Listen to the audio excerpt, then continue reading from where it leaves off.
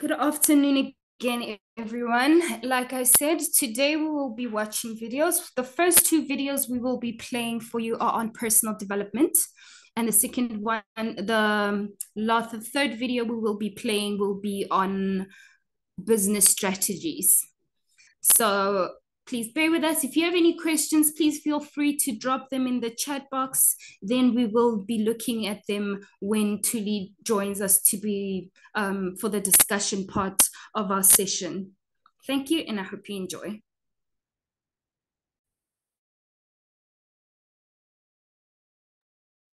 Sorry, just give me 1 second. It's not wanting to share the right one. 1 second. Okay, no problem.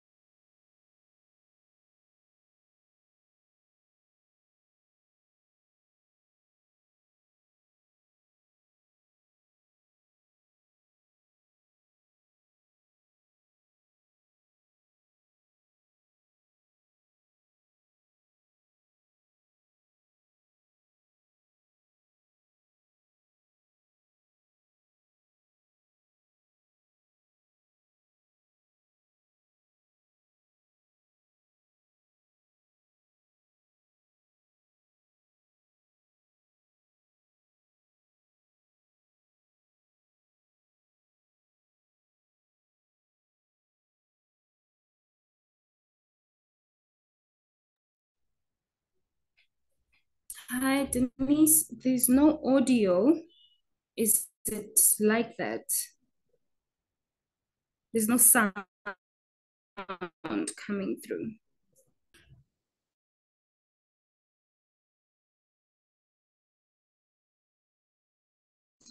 You don't fully see the whole picture, but you assume that if you see enough of the pieces of the puzzle that you'll be okay. This is a problem because assumptions short circuit and undermine learning. Okay. Sorry, guys. I'm just trying to check why the audio is not playing. No, it was playing just now. Okay. Sorry. Believe that you don't know everything about your goals and must learn more. Even if you've done extensive research about your goal, please understand that you cannot know everything. There will always be a blind spot. There will always be room for improvement. Most people are able to handle this, but the problem is the older you get, the more you assume. It's very easy to think that you know everything about your goals, so you assume that you've got it figured out. You admit that you don't fully see the whole picture, but you assume that if you see enough of the pieces of the puzzle that you'll be okay. This is a problem because assumptions short circuit and undermine learning. You're not looking at your problem set with a fully open mind. Instead, you think that if you see certain patterns, you will just use solutions that you did in the past because this is familiar enough to you. You can't do that. Assume a growth mindset. When you assume a growth mindset, you know that you begin from the initial proposition that you don't know everything. You may have done this at some level before, but you haven't done this exact project before. When you assume that there are limitations to your knowledge, you are more likely to grow. You're more likely to ask for help. You're more likely to access resources to give you the information you need to make progress.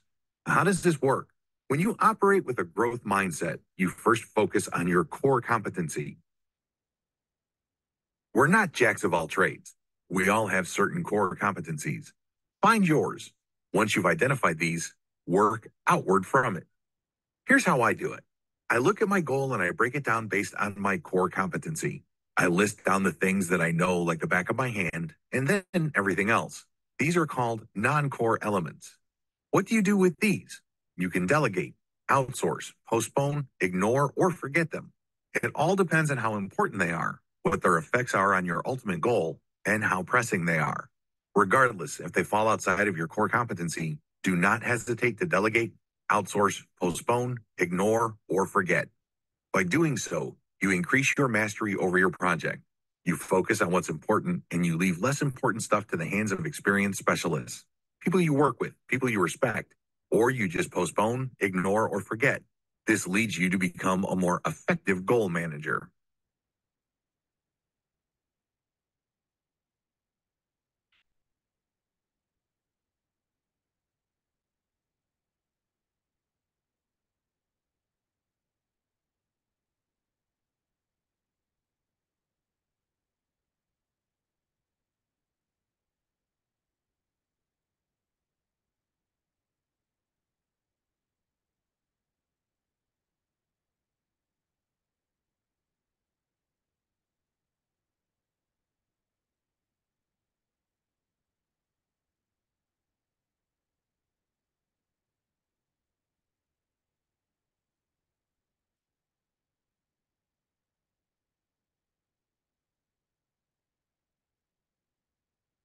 Hmm.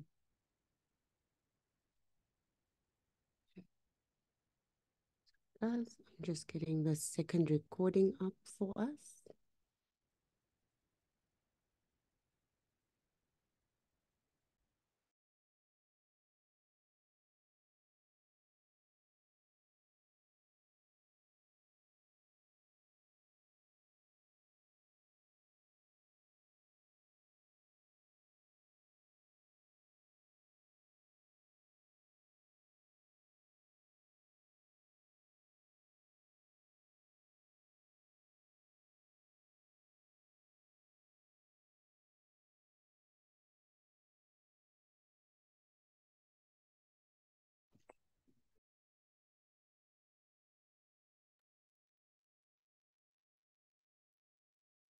Best practices when adopting a success mindset. Congratulations, you've reached the end of this training. Please note that as empowering as the information shared in this training may seem to you, it's not going to change your life or lead you to success if you don't take action. You can't just treat it like mental candy. That's not going to work. You have to carry it out. You have to implement them. You have to tweak them. You have to customize them to your set of circumstances. In other words, you have to take action. Once you carry these out, here are some best practices that will help boost your results. Mindsets are like muscles. When you adopt these mindsets, please understand that you have to test them. You have to use them and challenge them. In other words, they're like muscles. Remember the first time you went to the gym and tried some weights at the bench press? It probably was not a pretty sight. It probably wasn't that positive of an experience. But the more you did it, the more you got used to it. You're able to lift heavier and heavier weights. What you're doing is you're challenging your muscles.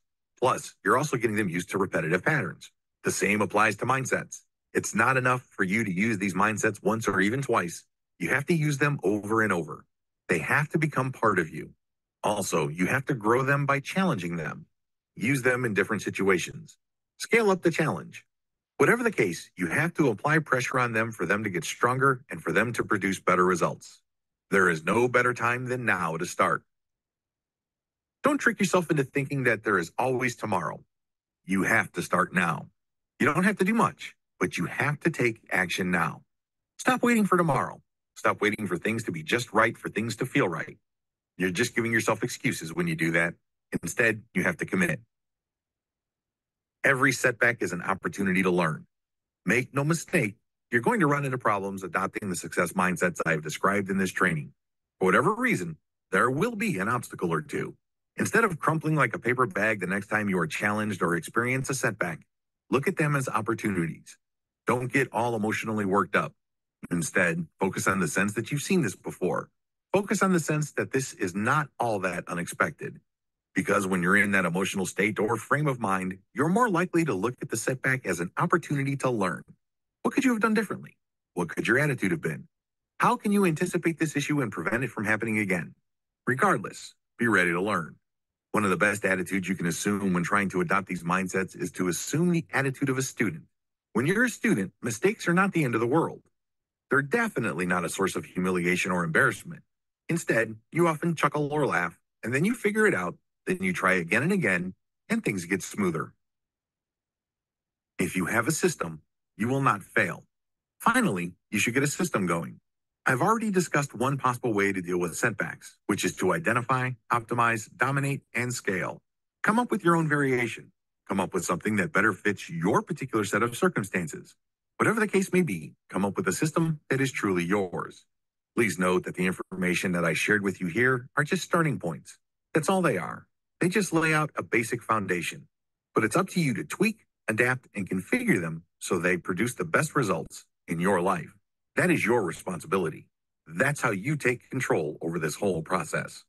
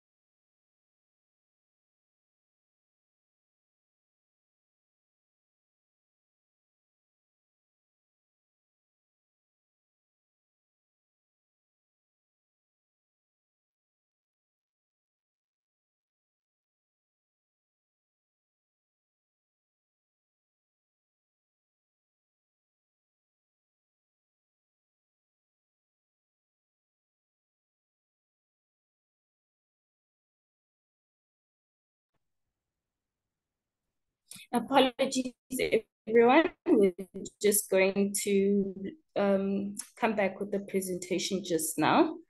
Please just give us a second, just technical.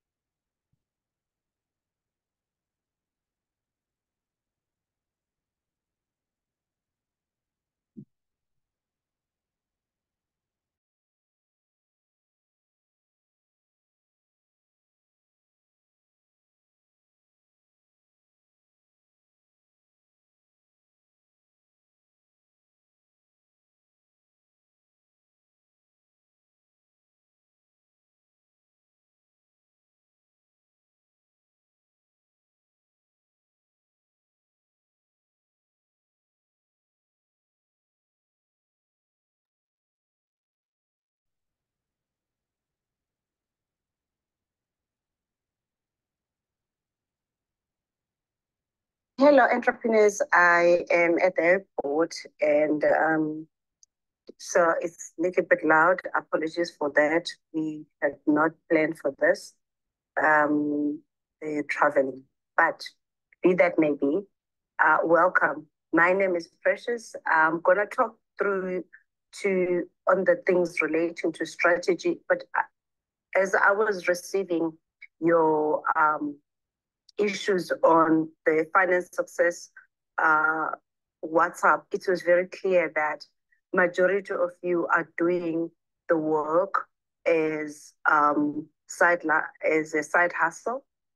You do not focus on one industry, and also the problems that you are facing in your business, you have not analyzed to understand why.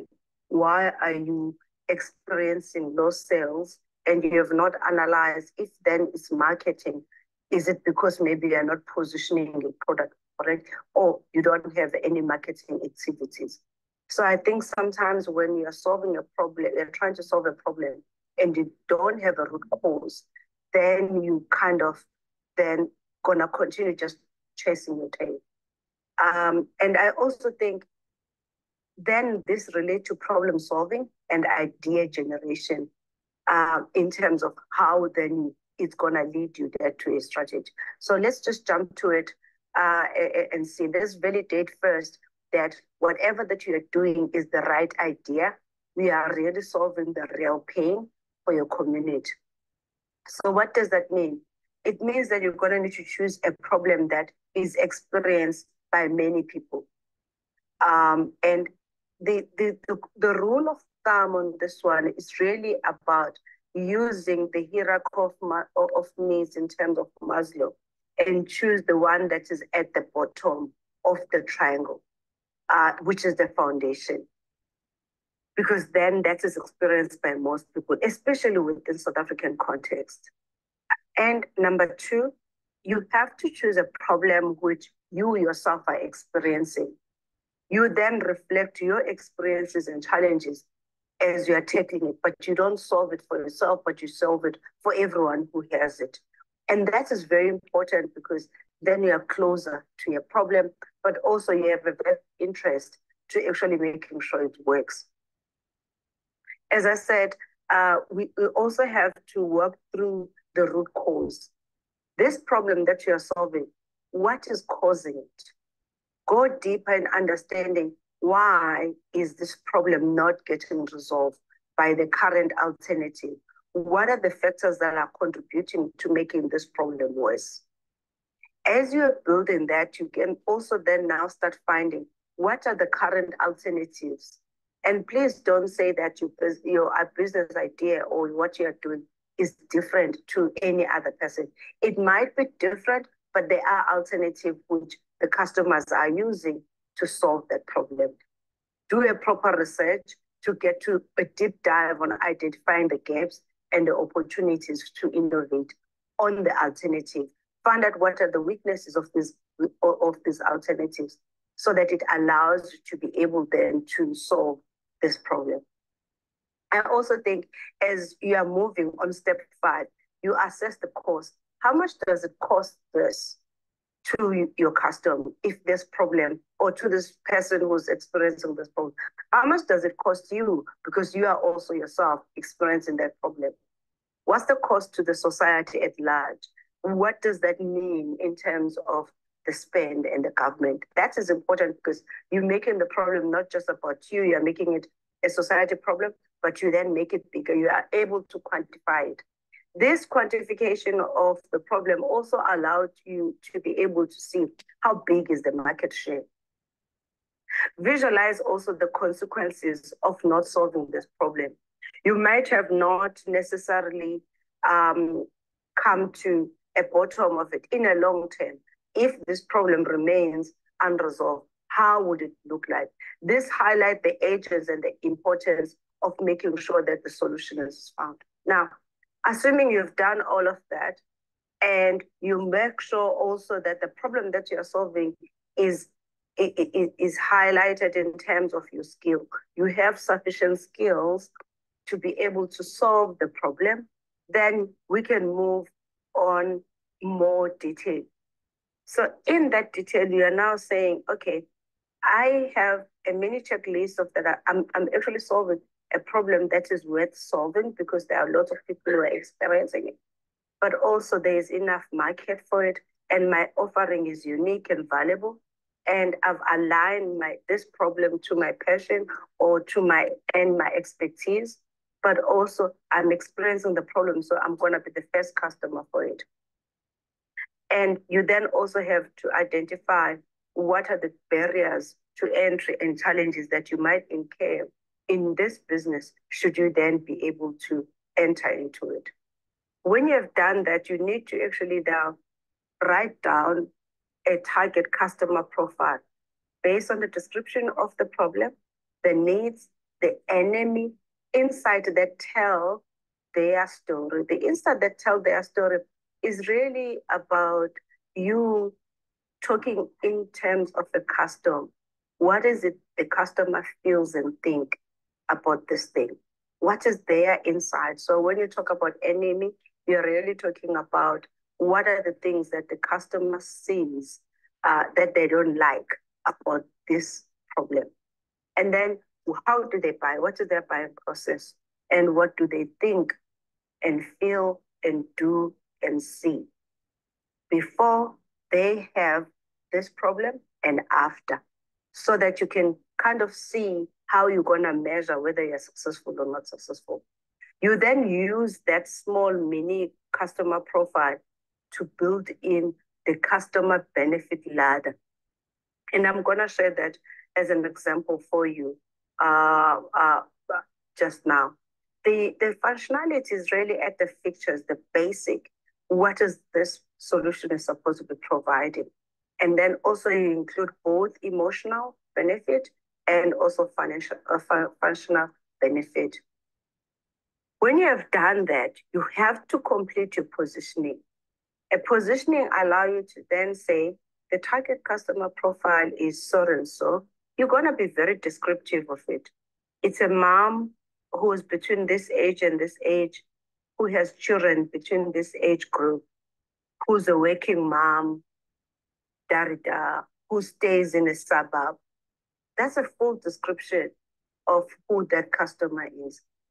You then say it's for this solution is to help them, is to assist them achieve 1, 2, 3, so that they can then leave, which is now leading also even to the benefit. And because, which is now a reason to believe. This is really assigned to saying the things that makes you believe that your solution is the best. And that is what we need to just make sure that you put that in, because that then is convincing the customer as you're doing your brand positioning to actually be able to do this. Now, assuming you've done that and you're happy that you're solving the right problem for the right person, you have the right benefit, you've framed your solution right, you can then move to part 2. Part 2 is about 7 things. 1, focusing on your vision, building up your vision, conducting an external analysis. And guys, I'm going to run through this pretty fast because I had already shared with you the videos relating to this. And then you have for external analysis, you will use the pestle. And this pestle is used for a sector. Whereas when you're using for the market and industry, you will use 5 forces of thought. These are frameworks that are used in strategic planning.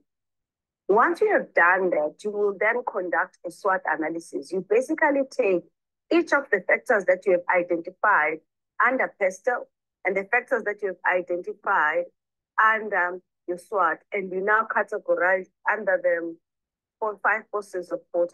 You then categorize them according to your SWOT. Meaning, I now know that factor brings strength. I now know that factor brings me opportunity or a threat. And then you will need also to conduct the internal assessment, which is basically looking at what are you good at, what are the competencies you have, based on where you want to go in terms of your vision. You also then have to understand that when you are building those competencies, you are measuring your performance, you are analyzing how have you performed before. Please make sure you cover qualitative and quantitative. And these qualitative and quantitative allows you to not just measure the end results, but also measure the input. How many times are we doing this? Is it working or not working? So it's both also looking at how is our performance in the overall. Use that to then update your SWOT analysis. You will also need to make sure that you really look at your business model canvas, just to make sure that your value proposition is right, the suppliers that you are actually using to add value into your product, including the segment of your customers, is actually updated, because it might change as you're actually learning more and updating your industry information. Now, as you're building this, you will then now start using the SWOT analysis. So on your SWOT analysis, you're going to need to focus on the strength. The strength is really around helping you to make sure that your vision is actually achieved based on your core competence. But also it's helping you to understand that you're going to need to bring a unique resource or an asset which does not exist already in the market. Because if it exists in the market, therefore you're going to have a problem with differentiating yourself in the market. And then you're then going to have a competition where you're then not going to be able to charge what you're worth. Also, it's going to be about building up a brand. It's also going to be about building up a customer loyalty. What are the things that you think you can do to have a good brand reputation? And every product needs to have a good reputation, plus also a customer loyalty. You then invest also in talent and organizing your organization, in making sure that you are improving on what you actually have. It is very important, entrepreneurs, to make sure that you focus on what your strength is. Make that bigger, make that work. And also it allows you to be able to do what? To position yourself competitively. You take advantage by capitalizing on the opportunities that also differentiate you from the competitors. Innovation and adoption, that is very important. We spoke about that when we spoke about AI last time. I'm going to share, we will share the details with you on some of the videos and also the information that can help you to innovate and adapt to AI.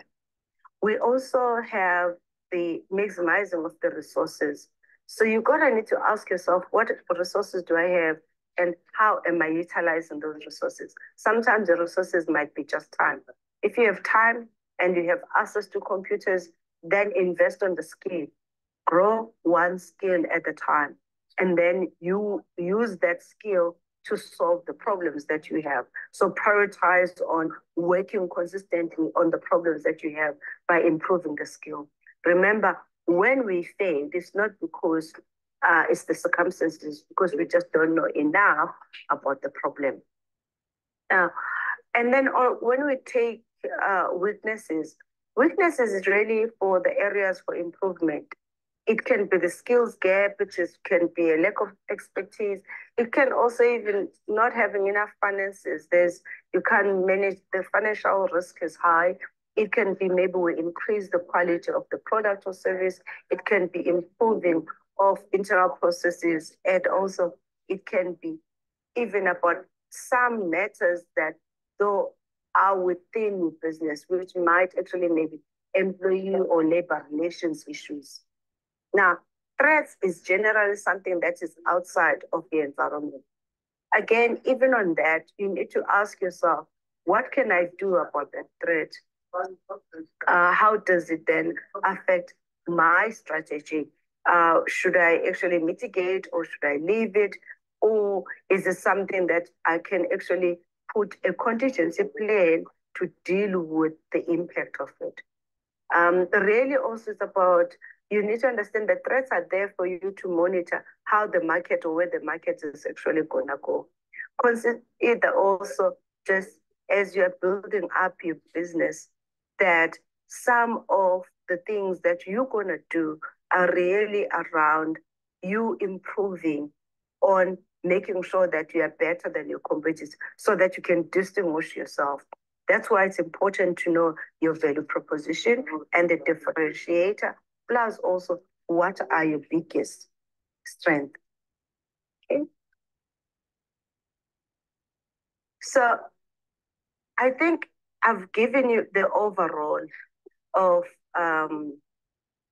this. I'm going to just try now to open up some of the challenges that you guys have shared with us that you will then be able to have a look at.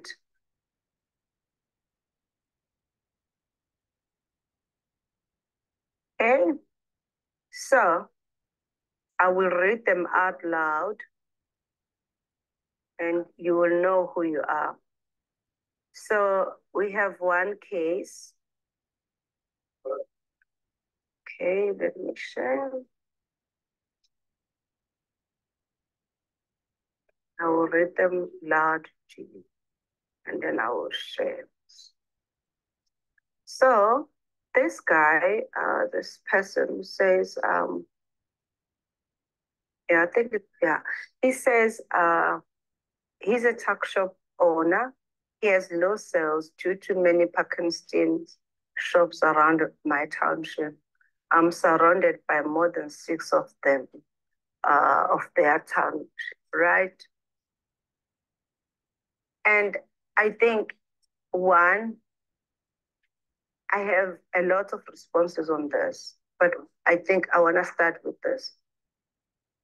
If you choose to be on the market where there's a high competition, then you need to differentiate yourself. We need to localize your marketing. You need to also create a diversity, offer products that others are not offering. Doesn't matter who. You also need to create an experience for your customers.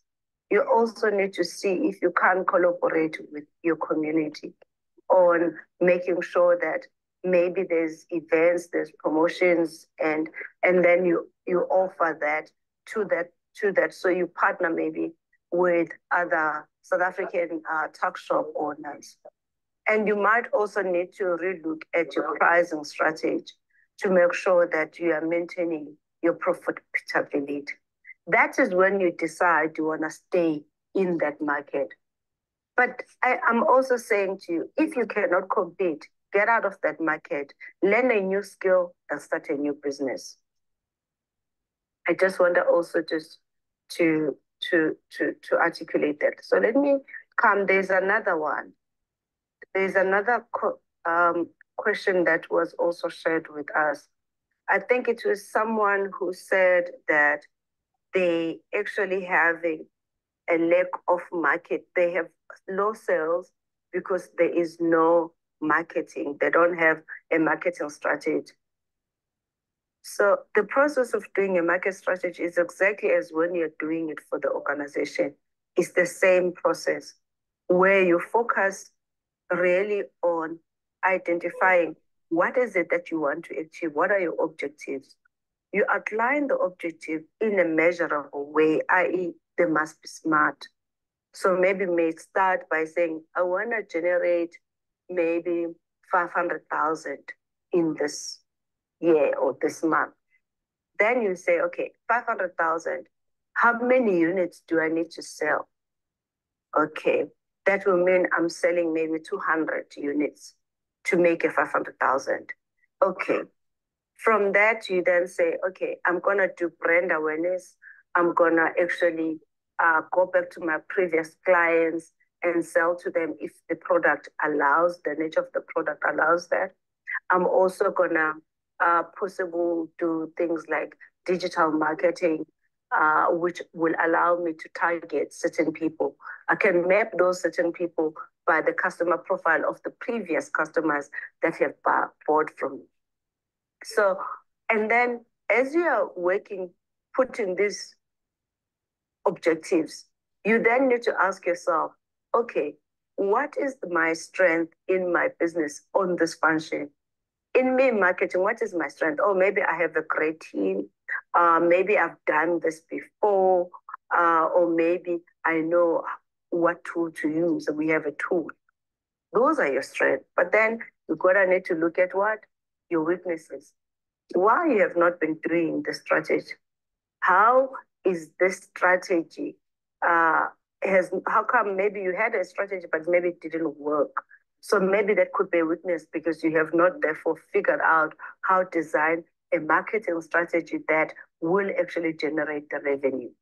You might find that you have a great marketing strategy, but you do not have a sales function that is able to capture the marketing that you have done. So the effort that you have put in on your marketing does not result to a sale. So maybe again, look at your sales process. Is your sales process easy and also following the buying pattern of the customer? Because it must talk to the buying pattern of the customer. You might then find then from that, as you are building this SWOT analysis for this, you pick up the things that you need to improve on your processes and your systems. It doesn't matter what system you're going to be using and what marketing strategy it is. It's also about how you're going to measure it. But does that marketing strategy match with the customer profile, their buying pattern, plus also the preference by the customers? Okay. Now, I also just want to say that you're not going to get this process the first time you're doing it, even the second time, or even the third time. Maybe try to see if you can't do this and highlight. Remember, you're going to need to also update your business model. You're going to need to also make sure that you keep yourself up to date with the industry trends. You're also going to need to make sure that you are taking a feedback from your business where things, when you are not meeting target, you analyze and face the fact that what you are doing is not working, and then go back again to the drawing board to change things that are not working. So I just want to... So I also just want to, I'm going to go through some of them because, as I said, you guys have been sending them as I was running the training, some of this. So that is one person. So we have someone who says, I am, okay, I'm not going to share the screen because it's got someone else's phone number. Says, I'm in agriculture sector. We do hemp and cannabis cultivation and facilitation. And the main issue is the working capital. And almost all the lands belong to the municipal. So somehow we're limited in other areas. Okay. So it seems like there's two problems there. Again, the issue that you are raising there is not a strategy problem. It's more of your inability to plan. You should have known what is your required working capital. Guys, you work out your working capital from your cash that you have in the bank, the suppliers that you actually have in terms of how long you take to pay them. And the second thing is about your inventory, how you are managing your inventory. And the last one is how the customers are paying.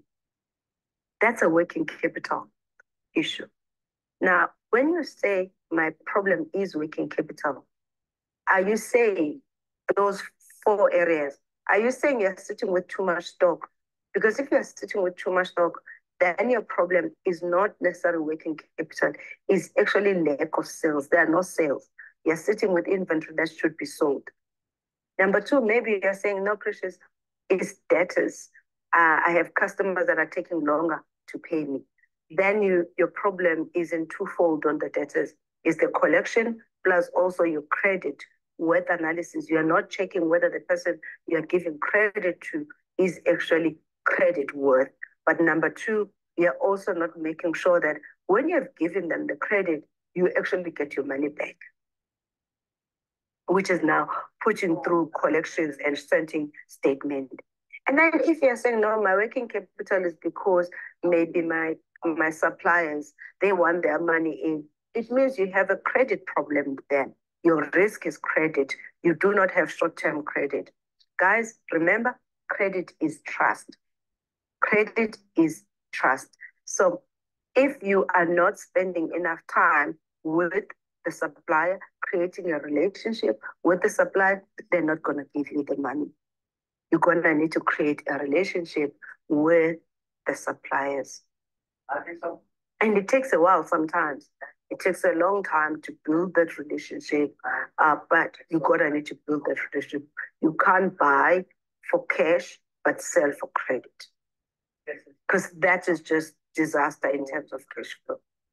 So, and then you are then saying the second problem after working capital is somehow we're limited in other areas. Maybe my question is, are you using the current area in the maximum capacity? And if the answer is yet, make that site profitable first before you expand. So someone says, I'm manufacturing product, body lotion and wash. But again, even on that, I don't know what is the problem, but I presume it will be sales. I presume it should be sales.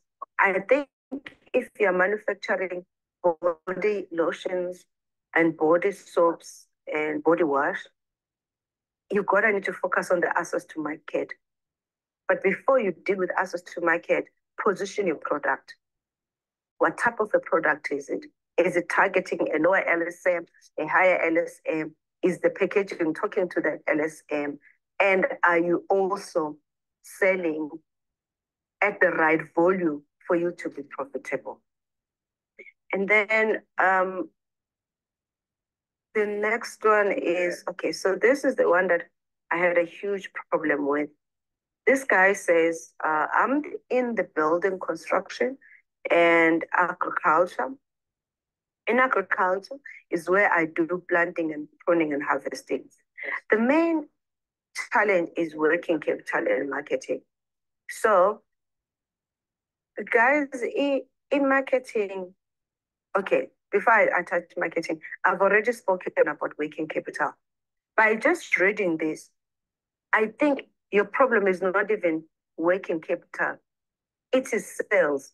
You are not selling enough volume of the things to be able to cover your marketing expenses, because whatever money that you generate, you then use for whatever that you need to pay for, and you don't have enough money to then put aside for working capital and also for the marketing. And I think the reason why I'm saying that is because you are saying you're doing building construction and you're doing agriculture. You can't be in two industries. You're running your business like it is a side hustle. You gotta need to focus on building in one area, using one skill. And then in that skill, you then do different things, but you are still using the same skill. So let me make an example. If I'm a baker and I bake bread, for example, and I then use the skill of baking bread to teach others to break to make more bread. I then write a book for others to actually what? Bake a bread. I then sell to others my recipes. And I also, even on that, help them to actually write books on making a bread. I can choose also to be a wholesaler, a retailer, but I'm gonna choose based on my resources and assets that I have. If I don't have a lot of assets, i.e., I don't have an industrial machine, I will not choose to actually then sell big or a lot of bread. I will go niche. I will then sell maybe specialty breads like I can use rye bread. I can sell maybe low carb bread.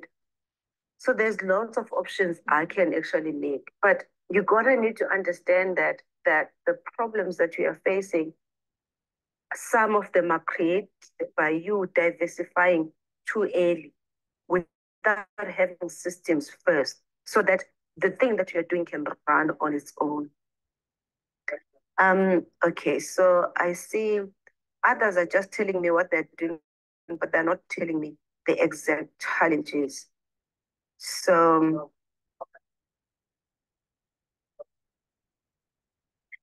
guys, if you are not reinvesting the money that you are getting in your business, you are not gonna have a working capital. You're not gonna have a working capital.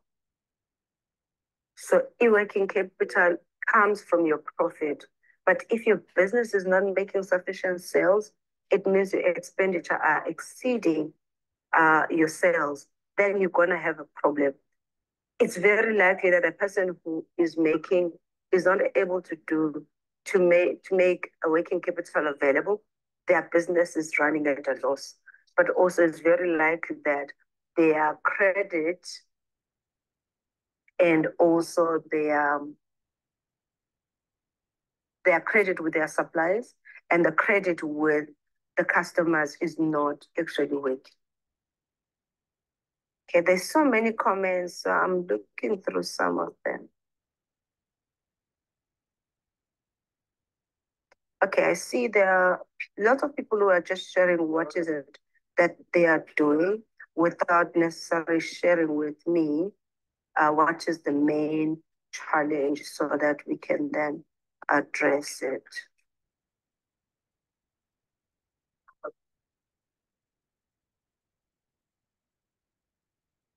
Okay. Okay, so I think I'm gonna just look at the old ones because there were old ones also that were shared before, I think before most of you were posting.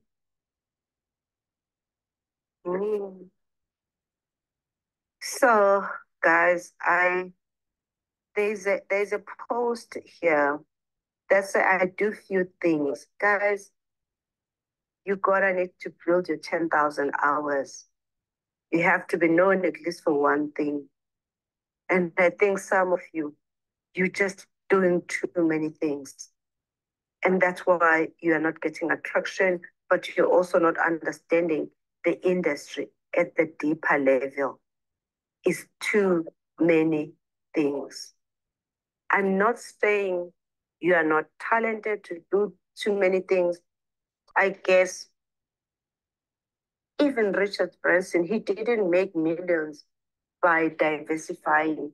He made millions from one business to another. Now he has multi businesses. So make sure that when you are diversifying these businesses that you are diversifying, they can run on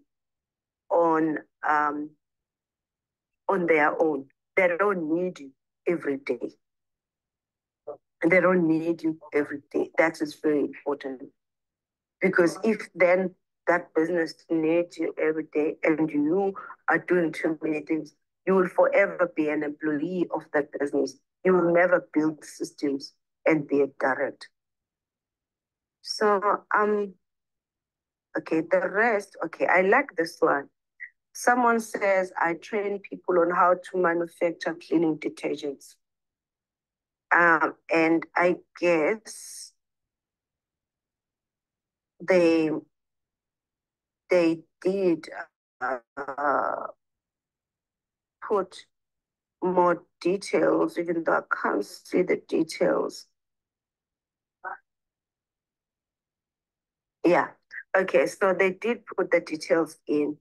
So which means they're struggling with low sales. Again, the low sales, guys, it's about positioning. It's about you offering something that everyone is offering and you are not unique enough. Because you're not unique enough, then you're not positioned correct. So I think you're gonna need to check supply versus the demand. Some of you have not done a detailed research to analyze the market to make sure that your offering is so unique and different and there is a demand for it. Now, if you're training people to do a detergent, maybe they're saying to you, no, we actually, we cannot afford for you to actually offer this product, or maybe we can't buy it from you. You can then consider still providing the training to them, but at a reduced price or at a reduced mode. And that you can do by recording your trainings. You can also do that by writing a manual for them, a recipes on how they can mix the stuff, instead of you running the training yourself. So those are the possible alternatives that you can actually really look at. That allows you to increase the number of people, but at the same time, still generating some revenues. Please remember, the more demand it is for your product, the price will increase. But if there's a supply is higher than the demand, then your price will be lower and your sales will be also low. And you'll be competing on the on the price. There was also someone's speaking about they are doing manufacturing of the manufacturers of the home furniture and also built in cabinet, the ottomans and the storage trunks. I also think this, it's more likely that the reason why you are lacking strategy again in your marketing is because you have not positioned yourself.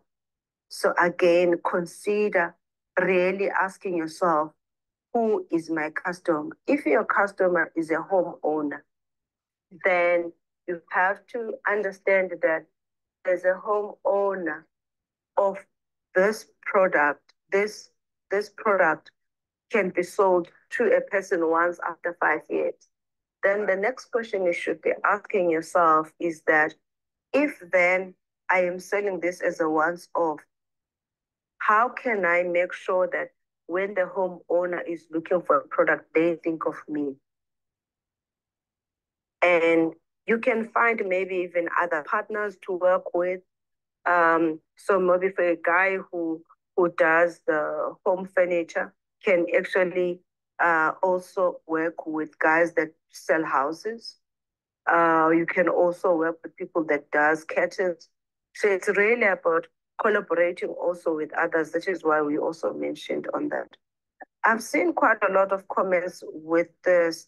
It then does look like majority of it is really about how you have positioned yourself, but also how you make sure that what you are doing talks to that specific customer problem, to the pain and pleasure of that customer.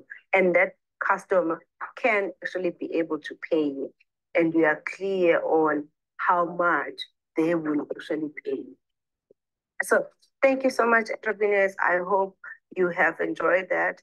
And I had invited Thuli Magubane to assist you guys to actually talk through this because it was very clear that you do need someone to assist and facilitate on that in terms of customer understanding, but also to see that your strategy and your understanding of the industry talks to how then are you able to say this will work, this will not work. And I think majority of you, as I said, you are treating these businesses as though they are actually a side hustle, not necessarily a day-to-day work. And because I feel you've diversified too much without really investing on making sure that you are doing what the best industry leaders are doing in your business. Instead, you are just looking at where am I going to get money. And some of you are having 4 or 5 businesses within the same business without actually scaling that business. And thank you so much, entrepreneurs. I hope you have enjoyed that.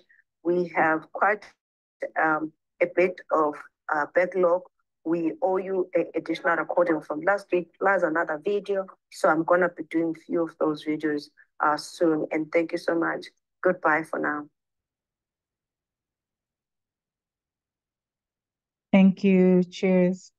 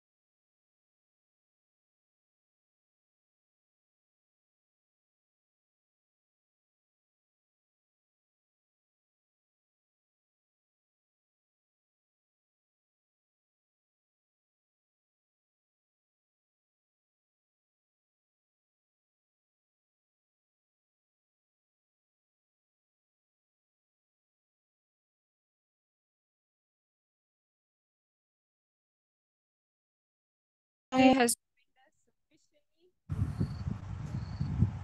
Hi. thank everyone for Oh, staying. okay. I was Yes, not getting we in. just with the video. Sorry, we were waiting for Sorry. you to join in the meantime. Oh, okay. So that's why there was no sound. Yes. Good afternoon, good evening, everyone. How are you doing?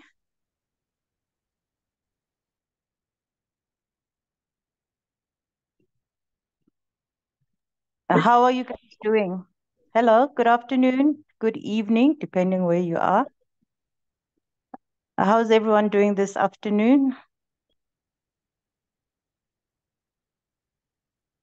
Can you hear me? I can hear you, yes, Thuli. Oh, Good evening, I can hear okay. you. So, I think the group is fine now. I'm also just, Hi I'm just, guys, this is me. I don't know, I hope you don't mind if I keep my video off, or do you want me to keep my video on? yeah, you can have it off, Thuli, that's fine. All right, okay, no, but this is just me just saying hello.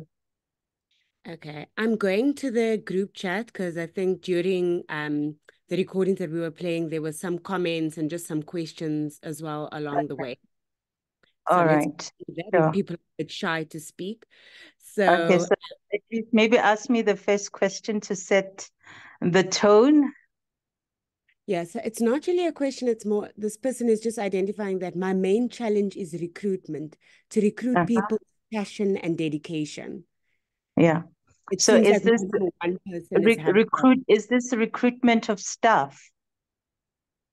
Is Priscilla still with us or has she left? Because that came in from Priscilla. Okay.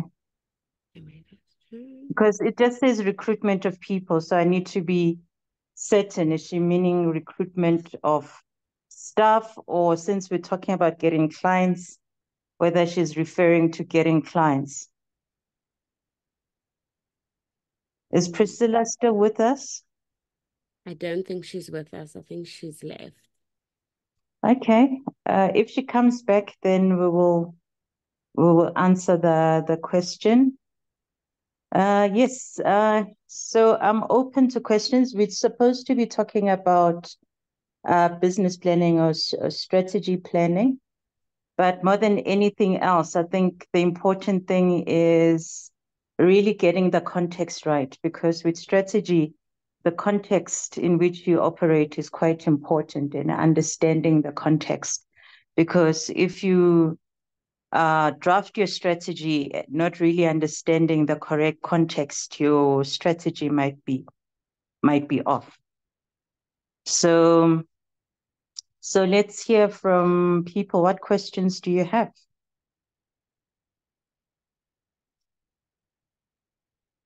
I saw you've discussed mindset. I'm not sure what you discussed. So people have questions around mindset. I'm happy to answer those. In terms of really understanding what the problem is that your business is solving, and also just to ascertain if the solution is adequate for that particular problem or challenge or need that your business is meeting, because that is quite key. It might sound very simplistic, but believe me, once you get that right, a lot of things fall into place.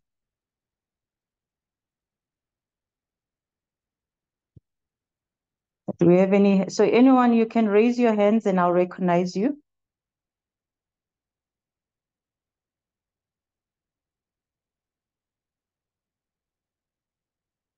Okay, if there's no questions, then can we have comments? You've just watched videos. If I could have your thoughts and comments on the videos that you watched.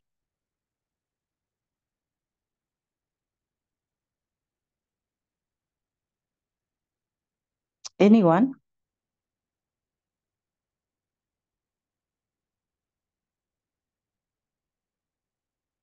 Okay, you guys are very quiet.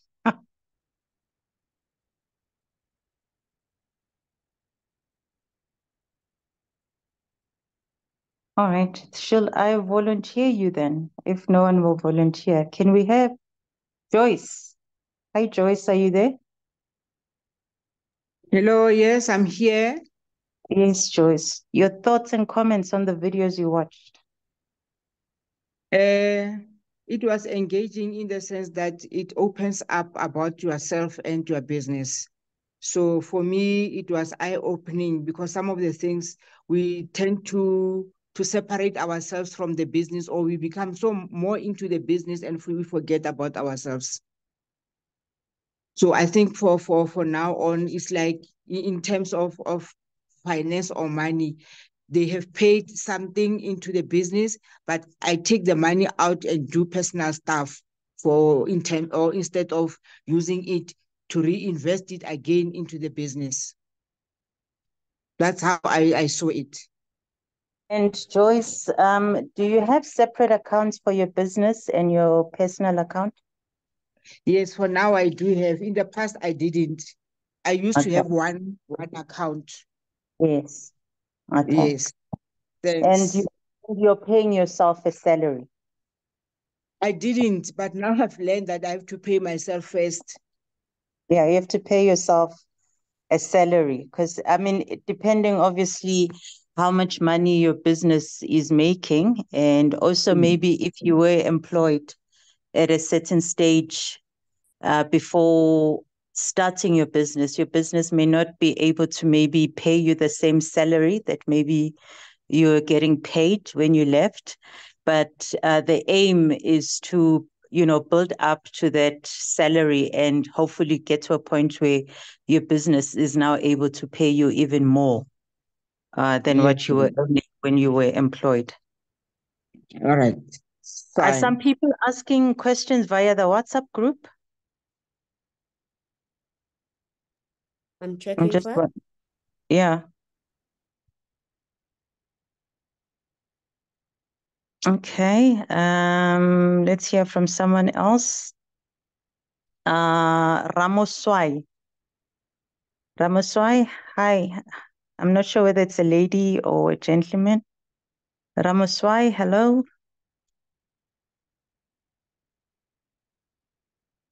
Ramoswai, are you there?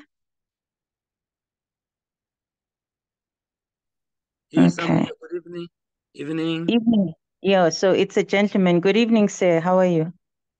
Well, thanks yourself. Good, I've good. just joined in now.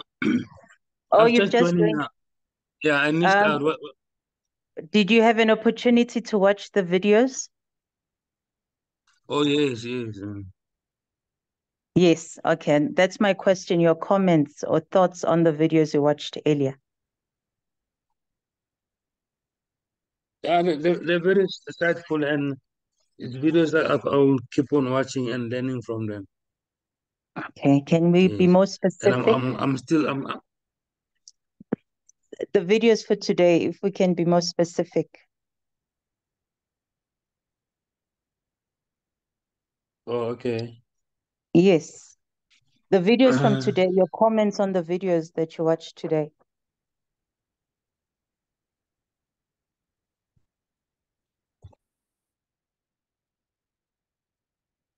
Oh, shame, he's disappeared.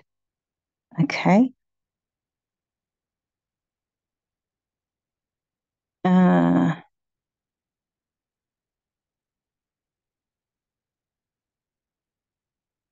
Okay. So no one has any questions? There's a hand. Mfundo. Oh, there's a Mfundo. Okay, Mfundo, please go ahead. Good evening, entrepreneurs. Can I just please confirm if I'm audible? Yes, we hear you loud and clear. Okay, thank you so much.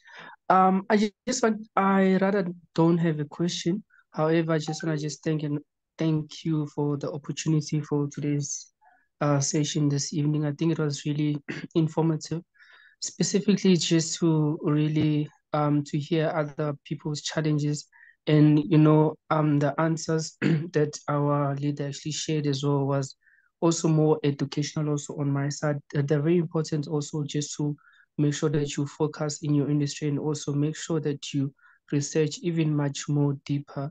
I think till you actually are able to find the niche and actually have something that will actually make you stand out. From the previous session that I actually had, with her, one of the things that I picked up is the very importance of really focusing on what and fixing first what you want to fix and identifying as well also the problem. And through that, then you are actually will be able to be like successful with like within like your business. So for us myself, within like my business, I'm doing landscaping. So also I'm really doing a lot of homework and really like researching and also implementing new ideas. But I think what I actually needed most as well is like mentorship as well.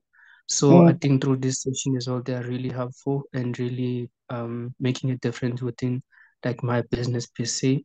I think us sharing about different challenges that we have, then sometimes you might think you not have a problem, but once you hear from someone else, challenge, then you actually realize actually, you learn from the answer that our data actually normally like responds to. So thank you so much. You was really good. I've got a question for you, Mfundo. Yes, you're welcome. You mentioned that you are in landscaping. Yes. How long have you been running the business? It's the 4th year now running the business. Where you Yes. operating? Currently I'm based in Pietermaritzburg, but we do like travel. Like today actually I traveled to Catharis just to view a site that needs work to be done that side. So we do travel as well, but based in Pietermaritzburg. All right. And so, I mean, besides just solving a problem, the question I want to ask you is, Yes. what differentiates your business from other landscapers? What I've realized, what differentiates my business from other landscapers is, for me, when I initially started, mainly my focus, of course, was like garden service. So then I said, okay, I need to grow from just thinking just garden service, but I need to start like with the bigger picture rather.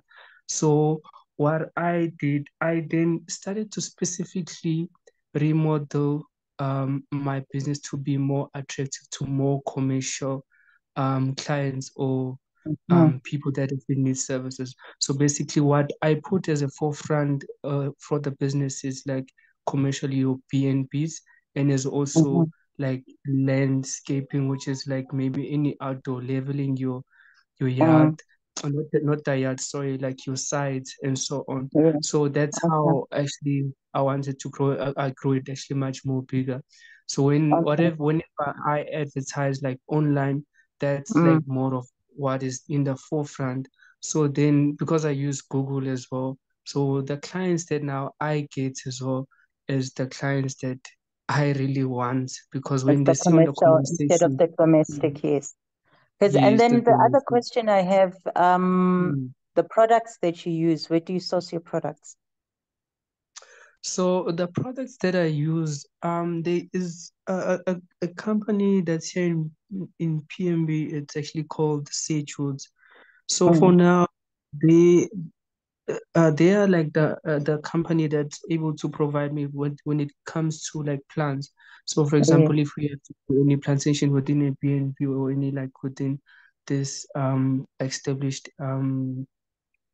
buildings. Because I mean, So besides plants, obviously there's plants, you've got equipment, but I'm sure there's other products you use like manure. I don't know, you would need, yes, I don't know whether you use chemicals, things like that, because that's one of the true. ways you could differentiate yourself is trying to go organic. Oh yes, that's true. Yes, so there is. So try and source manure from certain farms, and you can say my manure is sourced at this part. I mean, and since you're in PMB, I mean, just moving into the Midlands, there's lots of dairy farms in the Midlands. You know, you could source directly from the farm instead of buying from the nurseries and things like that. And maybe even if you are maintaining plants, chemicals we would use for like insecticide, things like that. You could say, you use only organic, like, chemicals. maybe chemicals. If it's organic, I don't know if you can still call it a chemical. Yes. Mm. Oh, Because that's really helpful. that could be something that you can use as well to differentiate yourself. Oh, thank you so much. Actually, didn't think of that. Yes, I do know the Midlands side, but Mhm. I've just never thought just expanding to that side in terms of asking them to provide like a service. I think that I'll do more research into it also. I'm sure you can do some research, find out which farms can be able Yes. to supply you with manure. Oh, yes, that's really helpful. And then just the other stuff, because I don't have like your excavator and your tail pieces yet, I normally like rent it out and then I get a driver. When it Mhm. comes to like your leveling the ground or any other that they require. So Mm. for now, that's what I'm actually like trying to save up for is Okay. more like equipment. And also when I do apply for fundings, it's mostly based on like more equipment, so Yes. that yeah, it will be less spending on this outsourcing Hiring. yes, Yeah. that's correct. Okay. Yes. All right. No, all Mm. the best. So do your research because it's little things like that that will set you apart. And the trends, in the world, people are looking at products that are environmentally friendly. Oh, thank you so much. I think that's really Um, helpful. all right. All the best, Mfundo. I appreciate it. Thank you. Sure. All right. Anyone else with any questions?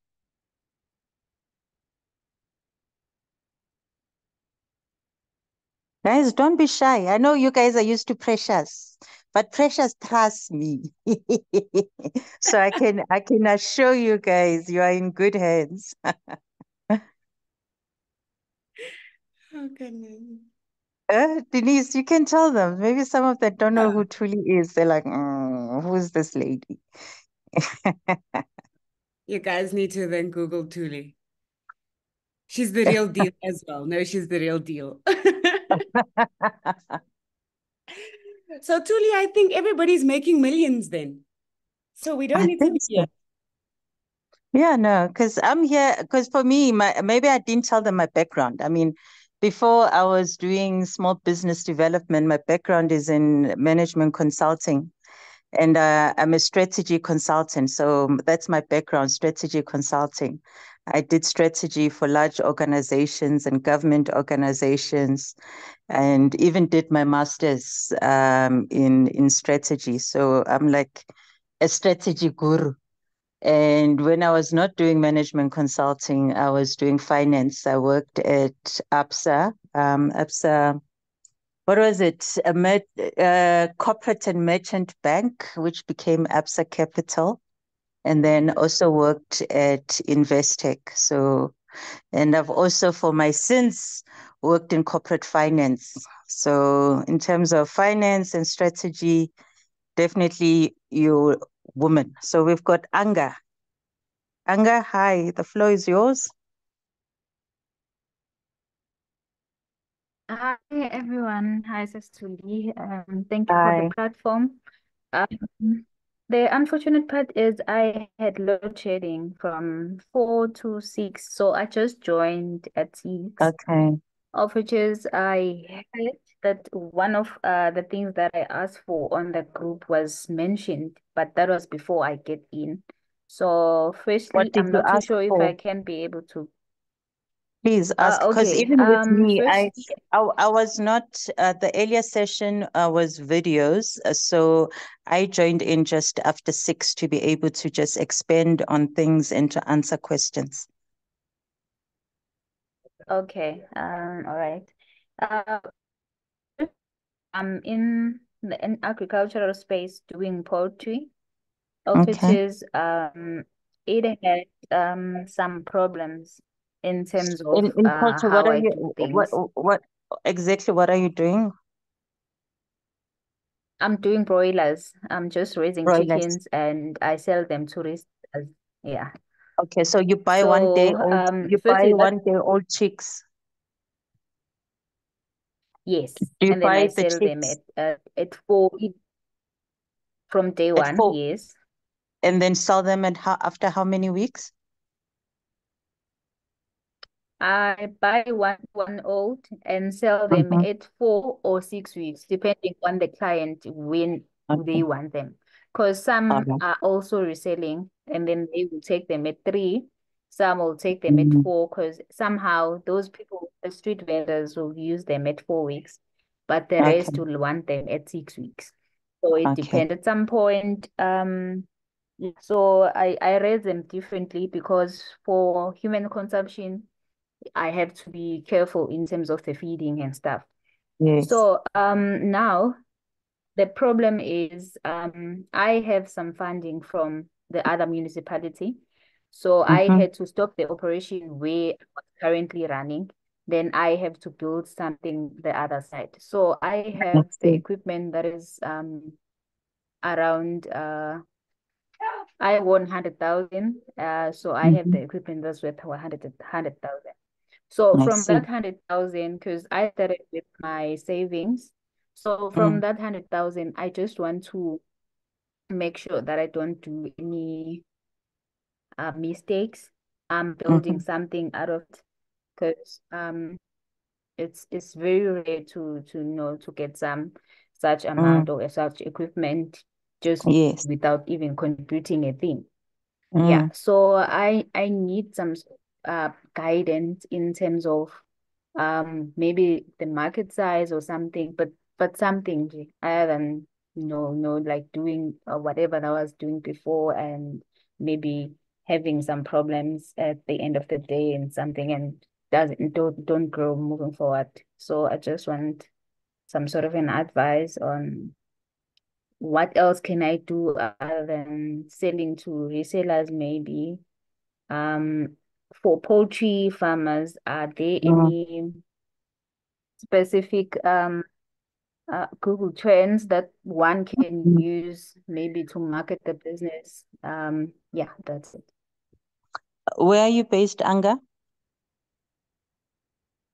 I'm based in Durban, Mm-hmm. We're in in the Durban. municipality called Herigwala, so it's under Umzimkhulu. Yeah, Okay. Okay. And then the funding you got, where's that funding? Which municipality? it's Herigwala. And So then, but it the you currently, you said you're in one municipality but got funding from another. yeah, I'm in Durban, but still, Mm. yeah, I'm still having something I'm operating in Durban Okay. with my All own right. personal funds. Then Okay. the municipality that I got funding from, it's where I'm originally from, of which is Herigwala. So I have All to right. build another branch there. So Okay. I looking see. at the current one that I have, it's kind of slow. So I want to build something that is better that side where Mm. I can be able to, or I can, although I will be there part-time, as I have to train someone and so that they can, be full-time there. Or Okay. part of it is building the business because somehow we were Mm. told that Okay. Tina, Also, we I are was checking mostly where Harigwala self-employed. is what under the Underberg area. Yes, around there. Okay. All right. Now I had to Google so I get an understanding because I need to, before I can give you advice, I need to get a better understanding.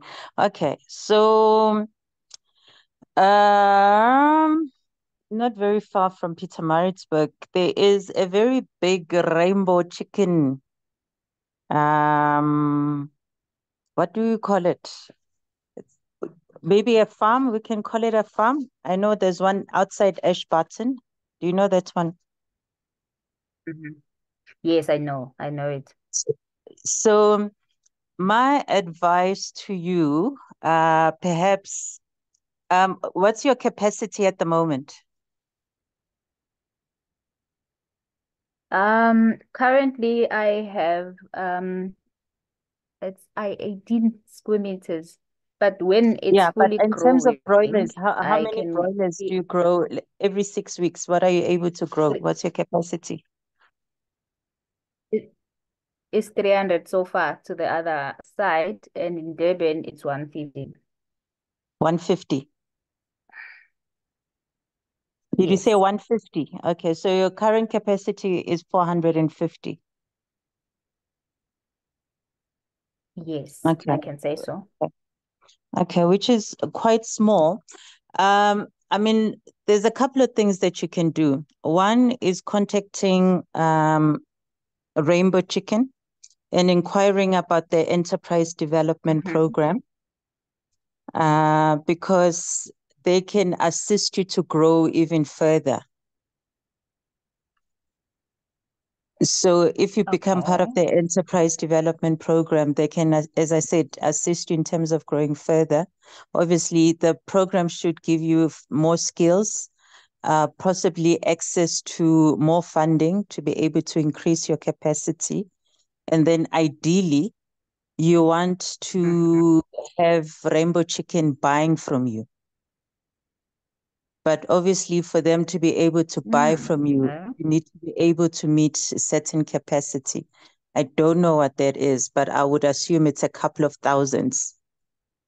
Need to be able to scale up and ramp up Yeah. to the point that you're able to meet. Obviously, with Rainbow, they supply retailers with their own products, but they do have private clients, like for example, KFC. With KFC, they supply KFCs.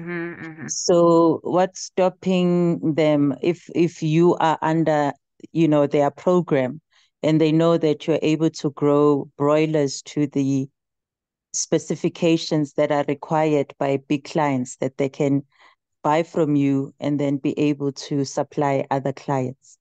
So that's one thing that you can do. That's if you're really wanting to grow. So I think that's because you're not far from where they're located. You know what I'm saying? And then the other thing, the Underberg area, I mean, it's more the real big economy in that area is tourism, besides the villages. It's either you're going to be supplying villages or you could try and supply. There's some hotels, there's lodges in the area. That are you slaughtering or not? Because if you're not, you can find an abattoir in the No. area. Of the one person that I've been mentioning in terms of the supply is our local abattoir, which is just Yeah. coming from one of us, a youth as well. Yeah, Is so I'm the supplying abattoir, him is it either in 4 or 6. Herkwala? Yes, it's in Okay. Herigua. Okay. So that could be the other thing that obviously you can try and find lodges and hotels that you supply. And then they can specify in terms of, the type of chicken they're looking for in terms of weight, I don't know, fat, whatever the specifications might be. And then you would have to try and meet those. And then you can then have someone slaughter the chickens and then you deliver to your customers processed chickens already. So it's been slaughtered, cleaned, and then you deliver instead of just selling live chickens. Oh, of which is that's where I was confused as well, whether I should just stick on selling the live one, or I can still sell, but using the other people's Yes, yeah. person's abattoir to Yes, slaughter they and then stuff. become a supplier to you. So they can slaughter, clean, and then package for you, and then you collect from them, and then you go and deliver at your clients. Oh, okay. All right. That's much better.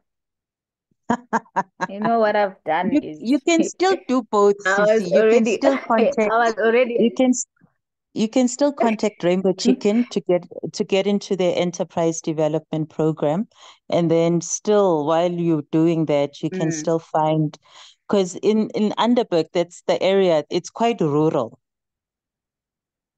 So if you are trying to grow, Yes, very people are rural. they probably have their own chickens in their yards. in a rural area.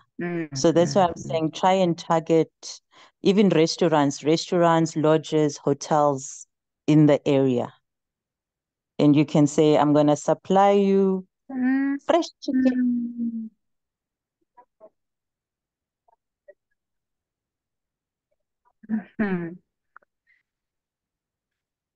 Yeah.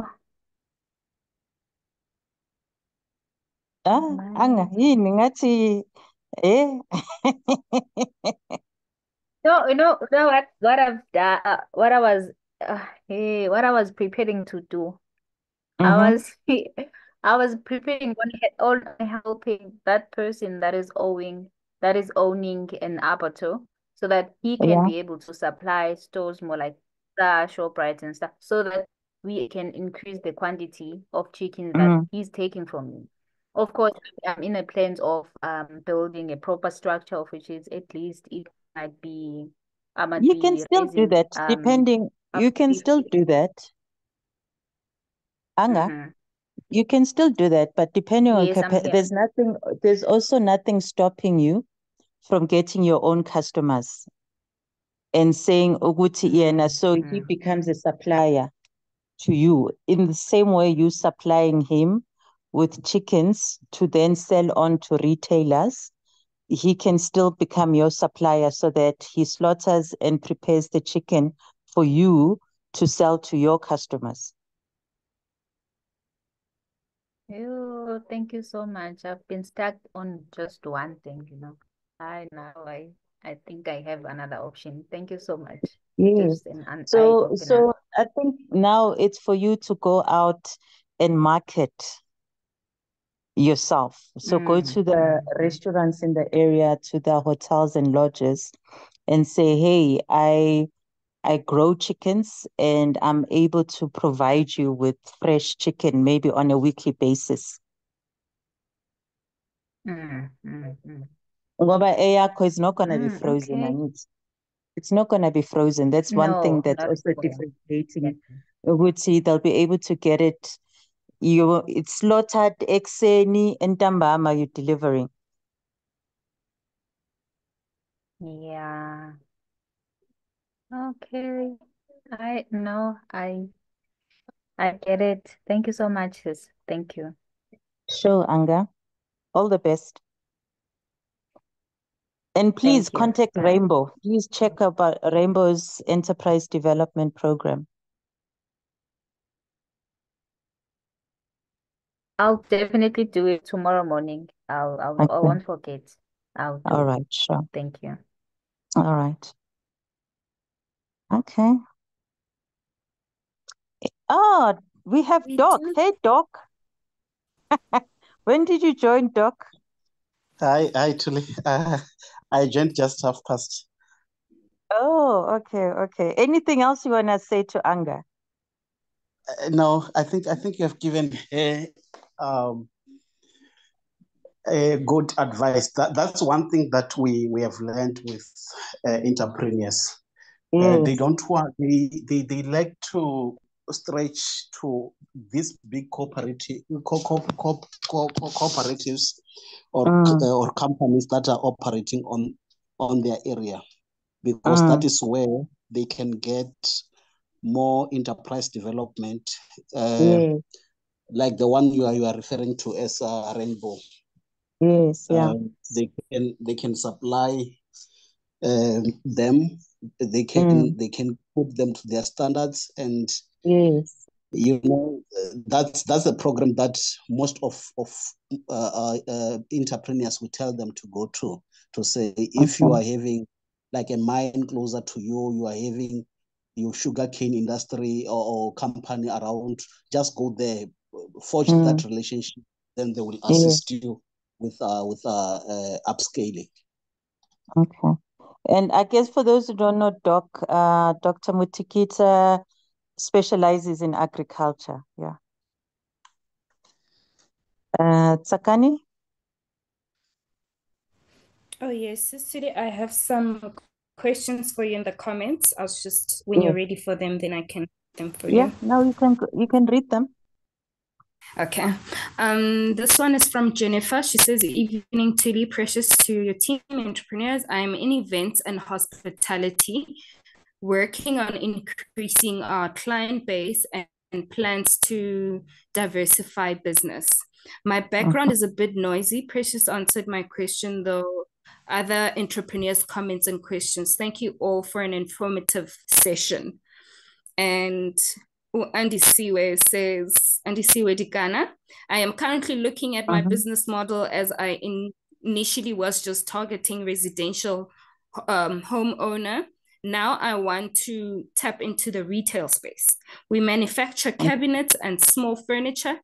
The company is still relatively small and growing and gradually growing, however, not as much as I know we would like. How do I tap into the market with not enough capacity? Would I need to apply for funding to get all these things I need first to be able to meet their demand? Or should I just shoot my shot? Okay. Okay. Company is relatively small. And okay. So Jennifer is answered. I'm not sure. Or maybe Jennifer. Yes. If your Jennifer's answered, she was saying thank you. Okay. All right. No, that's fine because I mean I had some questions and maybe some advice in terms of just diversifying their business because I mean events is very broad. So I just wanted to check what is their niche and are they able to grow within that niche? Because in events you have to be quite niche. Once you have a niche offering, then it becomes easier to market yourself, and then even diversifying. I'm not sure what she wants to diversify to. But anyway, coming to Andisiwe. Andisiwe, are you able to come onto the floor? I have some questions for you so that I can be able to give you advice.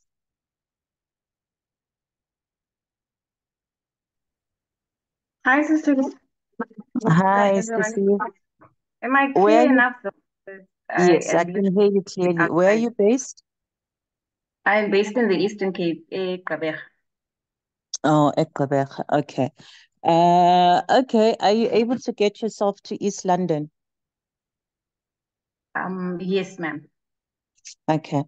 Because currently the NEF has a fund and they've been looking for furniture makers. They have actually grants for you guys. I And they are emailed, looking no for you. response, like last week, because someone sent me that. The flyer. Yeah. Okay. Who did you email? Let me quickly check on the email address. Okay, because we can ask you, but then my advice is maybe go a different route. Sakane, you have Rowena's details, ne? Yes, I Can do. Can you please share them on the chat? Okay, and I'll then, do that just now. And then, yeah, so she'll share her email address and her cell phone number. And you can, so who did you send the email to? Is it the email on the flyer? Yes, ma'am. Okay, that's fine. So you can say that you're a furniture maker, you're based in Gqeberha, and you'd like to apply for the furniture grant. If she can please assist you with the application. They can assist you in putting together the application. Thank you. Thank you so much. So if she... will I be speaking to Rowena? Sorry? Will I be speaking to Rowena? Yes, yeah. You can speak to Rowena and saying that you've sent an inquiry, you haven't received any response, but you would like some assistance to apply for the furniture grant. Thank you so much. I mean, so if there's funding, I would say definitely go for it. And then since you're still a small furniture maker, one of the things you could do is partner up with interior designers and also shop fitters. So with interior designers, you can make custom pieces for them so that they're able to put them or use them in their projects. That's another avenue for growth. Retail is tricky, as you're saying, because of capacity. So and with retail as well, they pretty want a lot of standard pieces and stuff. So I mean you can go. Who are you looking at approaching? I was looking at CTM because I want to do the bathroom vanities. Bathroom vanities. So don't go to CTM directly, go to their holding company, which is Messmart. CTM is owned by Messmart, if I'm not mistaken. If I am mistaken, check who they're owned by. And then in the same way, I think similar advice that I gave to Anga, they do have enterprise development, yes. So you could say that you are a furniture maker, you want to do bathroom vanities. Firstly, you would like to get into their program so that you can get the support you require. And then secondly, you want to become a supplier. And then they can assist you with the process of becoming a supplier.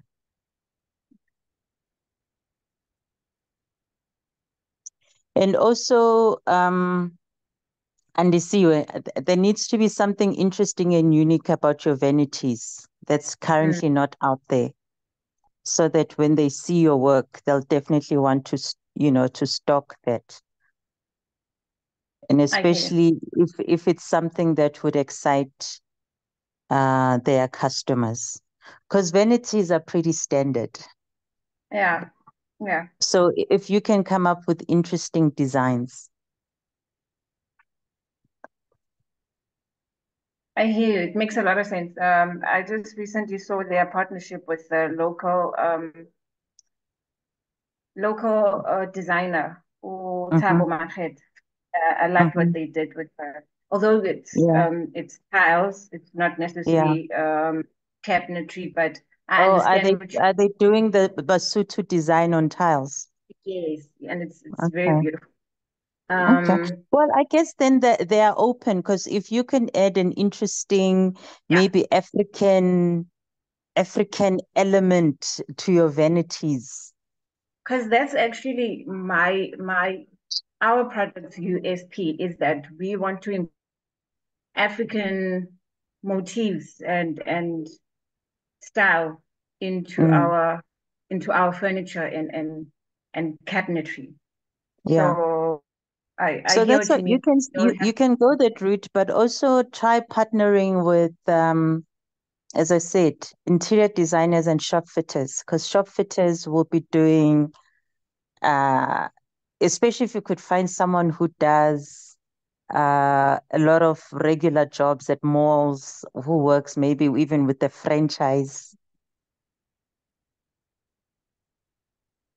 I'm just thinking, think about KFC, because you've seen KFC every now and again, they change the look and feel of their stores.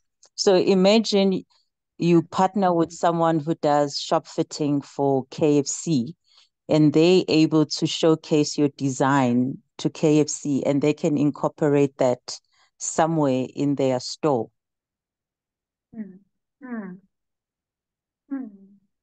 Yeah, I see what you mean. Have you seen then suddenly it's not only just you going to KFC, but you're partnering with someone who already has a relationship, and you can work with them, and they're a shop fitter. So obviously the technical part of what you're doing, they're able to do. I hear you.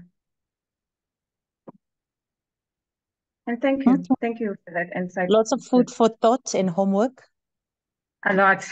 I've been jotting down literally everything.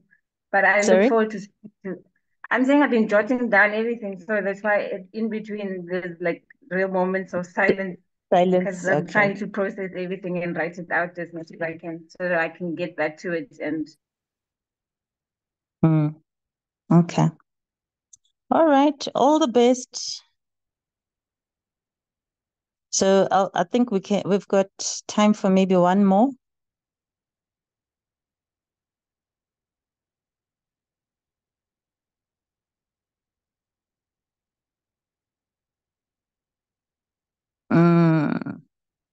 Do we have any other hands? I don't see hands.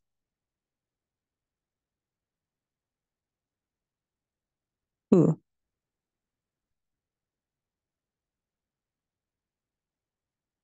Okay.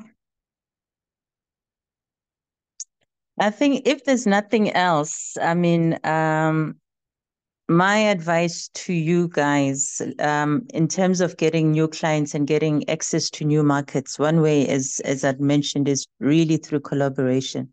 See who you can partner with and see who you're able. So if you do have a product or service, who you can partner with and perhaps bundle your product and service with theirs. And in that way, you're able to tap into their customer base as well. So for example, if you, I'll make a small example. So let's say you provide hair products. So one thing you could do is find someone who sells wigs and extensions and things like that. And they probably have a customer base. And if you are selling hair products, is partnering with them. So they sell bundles, buy a wig. And if you've got wig shampoos and even sprays or things that you can use to treat wigs, for example, it makes sense that you partner with that individual and you sell your products as a bundle. You get the wigs plus the products to maintain your wig, as an example. So think about your own product and service and what can you match it up with that would then add value for your customers. So like in this example, there's more value created for a customer is if I'm buying a wig and in one go, I can get the products as well to maintain my wig. That adds a value for me as a customer. So if you want to partner with someone, it also makes sense if you're saying if we bundle our products, we're then creating more value for the customer.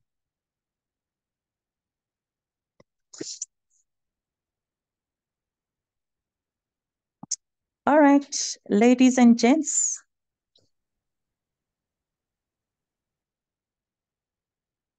No, what? Nogusha Events, you wanted to say something? Yes, evening, sister, the listeners, how are you? I'm good, I'm good. Okay, can you hear me? Yes, I can hear you. The network is not that good. Thank you for the opportunity. I just wanted to make some inquiry as well because I run an accommodation in Mbumbulu Rural. It's an accommodation. We also do events management on site. We host the weddings as well. And we also do. So I think the business is responding quite very well. But now the thing is that it tends to be seasonal. Like after the December peak, it just goes quiet up until it starts.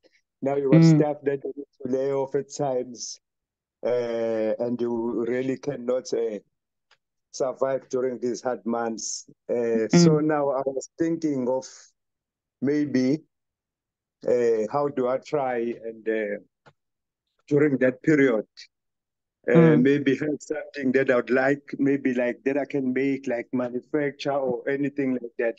But the main thing that we needed was our stock, because mostly our stock, most of our stock we have to import it from say from these other countries. What stock do you have? What are you selling? Like the events furniture. Oh, the furniture and stuff. Okay. Yes, yes. So it's that by once. But now the problem, it's expensive and we're targeting a segment of, say, the niche class that we're targeting. So the furniture comes in very expensive. And now sometimes it gets stolen or it breaks, it needs to be fixed. Because now once it's peak, it gets busier with the furniture and all that stuff.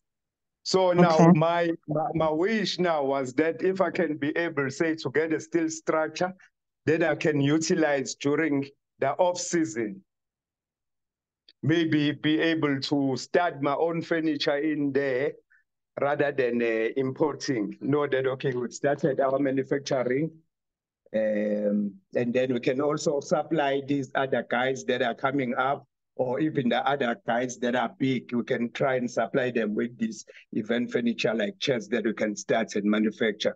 But now my main need was that if I can for me to get started as a manufacturer of that furniture, I also need to have this structure, this steel structure that can be used as a makeshift as well, where I can host events right in there when it's the peak season or when we have enough bookings.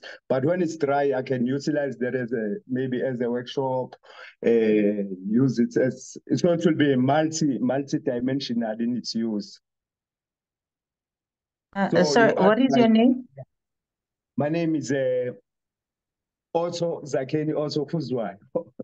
Okay, Otto. Okay, Yeah. I think so. The hospitality property you own, how big is it? Say it's a hectare.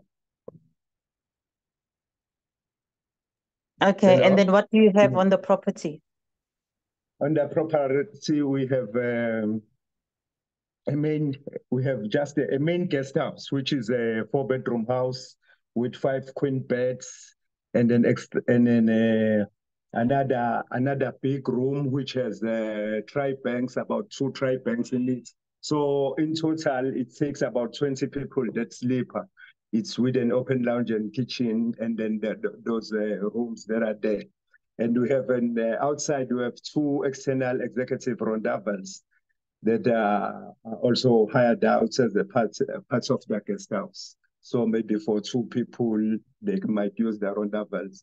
But if it's a group or it's more people, then they use the main house or take the whole of the guest house.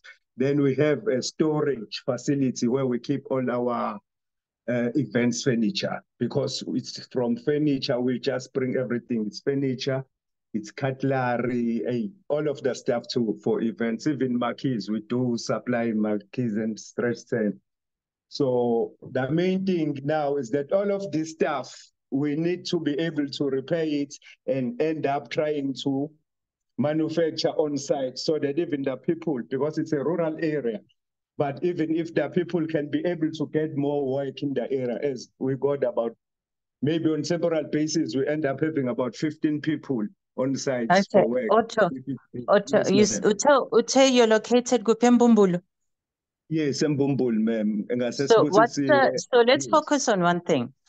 Yes. On the hospitality side, it is a cyclical business. So when are you busiest? The busiest will be, say, during Easter's, but mostly that will be during the festive period. But other than that, depending how people, because they even come over to use the venue as a wedding venue. So we host weddings as well. But now it depends when people do have money. Like now it's quiet times, people don't have money.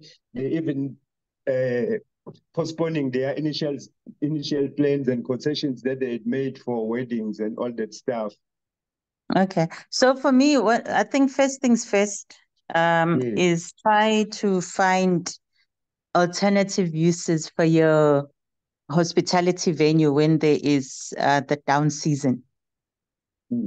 So one of the things that you could look at is maybe trying to target churches, trying to target schools, social clubs who might want to run workshops, who might want to run conferences and things like that.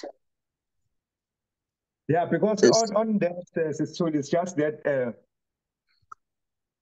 we normally erect marquees because we do have frame tents, the marquees. If, say, we're having a wedding for 200 to 300 people. But I'm saying, are you targeting churches? Are you targeting schools? Are you targeting societies, social clubs? Yes, they do. They do frequent, not as much, but there are those So, that but are. you're not, but are you targeting them? Are you going to them specifically and selling yourself to them? No, not on that note, yes. Because Okay. now the same thing, yes, I fully understand. The thing is that I think in the normal course. So wait, let's finish on this one, Otto, first. So first, you need to find alternative ways of making money during down season, and you need to find new target customers for your venue. There's a lady I was just chatting to right here, right now, who manufactures furniture. Why do you have to start? Why can't you use her as your supplier? Yeah, but I don't even, maybe I'll get details as well because I don't have. You were listening. I was talking to her. She's when you still want to start from scratch and you say, Kalil. Yes, all you have to do No, is that's tell a her good what one. you want. I can even lend the ropes from her as well because if she's not in my area, because I see it as well as starting the making of it's a good one that I start to her with everything, even in business. Yes, then I can learn from there. But I also think in the area, like if I can get funding, I can be able to capacitate the business as well by having that skill structure that I can use for conferences and start maybe asking corporates to come over, knowing that, okay, I can have conferences in there, I can bring in schools. And then when it's quiet, then I can start this because this is the idea that I have. You see, I can put my repairs in there, I can hire more people in the area. But it's not a problem. The lady that is also on this, I'll gladly try. Her name is Andy Siwe. Andy Siwe. Oh, thanks for that. No, I'll take a number on the group. Yeah, or you can ask her. Oh, she's on Andy Siwe. She's still here. Oh, she's still here. Yes, okay. Andy Siwe. Hi, Sister, I just came back. I got cut off right now. Oh, no, this gentleman saying he was making furniture for events. And I'm saying, why does he have to start from scratch when he can start by outsourcing to you? You can supply him with what he requires. Perfect. And these are the kinds of things that we're looking for, collaboration. Yes. Yes. Sis Andy Siwe. Hello? Hi, Buddy. I'll give all Otsakane my numbers to you. Oh, okay. No, I appreciate it. Thanks for that. Thanks very much then. Okay. So Otto, please get in touch with her. Okay, no, I'll try my best. No, don't try your best. Just say yes. I'll get in touch with her. No, sorry for that. Yes, no, I'll be in touch with it. Okay. I'm multitasking here now. That's why I'm like this. All right. But no, thanks for your time. Thanks for the advice. Then I'll be in touch with her. I'll phone her tomorrow morning. Then we discuss everything. But thanks for that opinion. But other than that, I still want to think my idea, because it's something that I've tried to save for, say, from 2020, but I see that I can't save for this. First, before you build your structure and all of that, you've got to be able to determine that there's demand. Yes. There's demand for it, because the last thing you want is investing money and there's no demand for what you're providing. Yeah. No, but there is a demand. It's just that, as I said, it's seasonal. But there is a demand, and once people start having money, once they get used to this, that there's nothing, they'll carry on with their functions that they've been wanting to bring in our venue. So I think there is a demand, and other than that, having this structure will also assist me being a multidimensional in the use of the structure and the business as well, and being able to employ more people there, because that's what I think will also be good for the rural area where we're in. Okay. All right, guys. It's 7:11. I guess we can wrap it up for today. Thank you very much for staying through and listening. Hope you're making notes, even if you didn't say anything, and that the session was worthwhile and that you learned one or two things. All right. Thank you very much, guys. And may you have a good weekend and a productive week next week.